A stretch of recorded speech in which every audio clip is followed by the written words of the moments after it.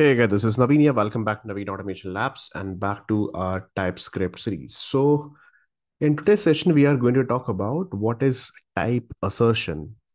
So, type assertion is nothing, is a way to tell the TypeScript compiler. We know that we have this TypeScript compiler which will automatically determine that what is the type of a specific value or a specific variable.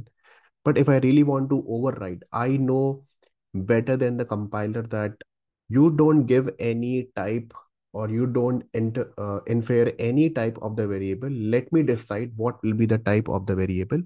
That concept is called the type assertion. Right, so type assertion is a mechanism to tell the TypeScript compiler that I know more than about the type better than you. Better than you means the better than the compiler. So let me decide what will be the type of that particular variable. Simple, right? So there are two ways that you can put the type assertion. The first way is using this bracket. You can say this angular bracket, you can use it. And the second way is that using the as keyword also, we can use it here. So let's see one by one. So for example, let me tell you one simple example that I have, let's see one variable, number variable. And this number variable is any which is equal to 1, 2, 3. Simple. So let's see this number is declared. Now I'm going to use this number variable and I know that this number is, so right now TypeScript is not able to determine that what is the type of this because we have given any here.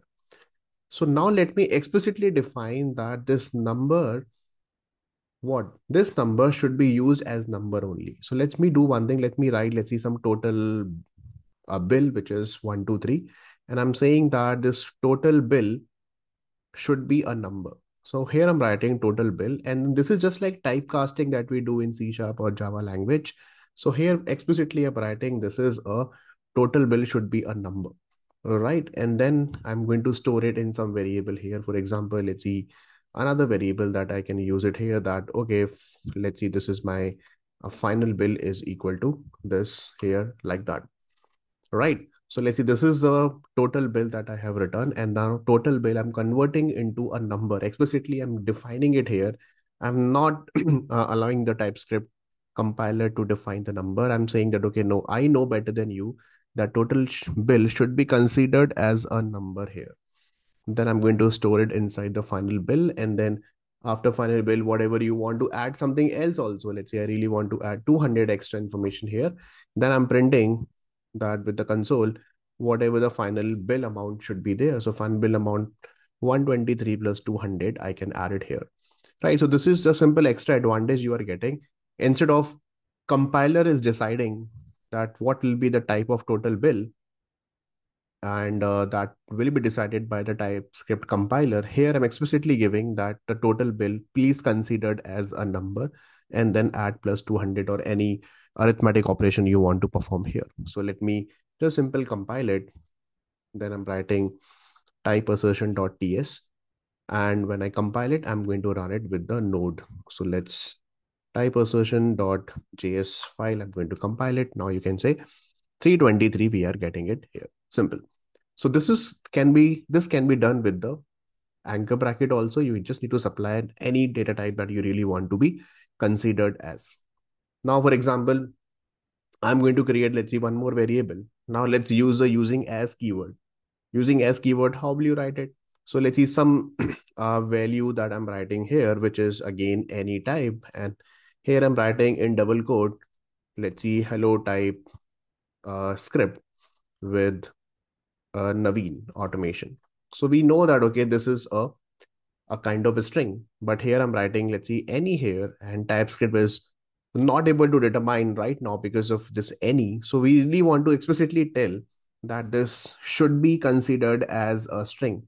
So whatever the some value that you are going to write, for example, like this, what you can do, you can write it some value as what it should be considered as a string, right? You can write it like this, and then you really want to store it in some other variable, you can store it. So let's see, this time I'm not storing another variable, I'm putting it in a bracket.